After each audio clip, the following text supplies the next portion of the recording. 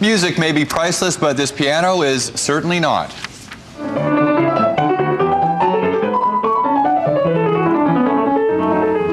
A Langley family opened its home after purchasing a prestigious Fazioli piano. It's known as the Ferrari of pianos and sells for $115,000. Only a limited number are made every year, with each one taking 2 or 3 months to build. And famed concert pianist Nikolai Demidenko, in town for a show with the Vancouver Symphony Orchestra, even went out to Langley to play a few notes.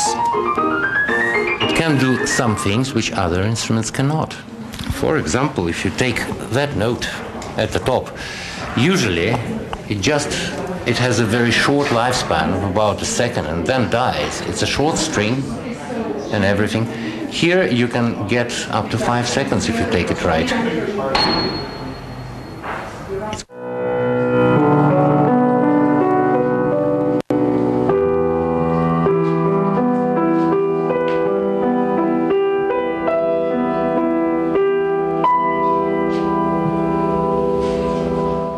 Nice. 7:36 on a Tuesday morning. I don't think I'd let my 3.5-year-old near that piano. Well, Our piano has all the keys are broken from his mallet. It's like, that's not a xylophone. All right, thanks very much, Mark. Good morning, everyone. News 1130 reporting busier conditions now.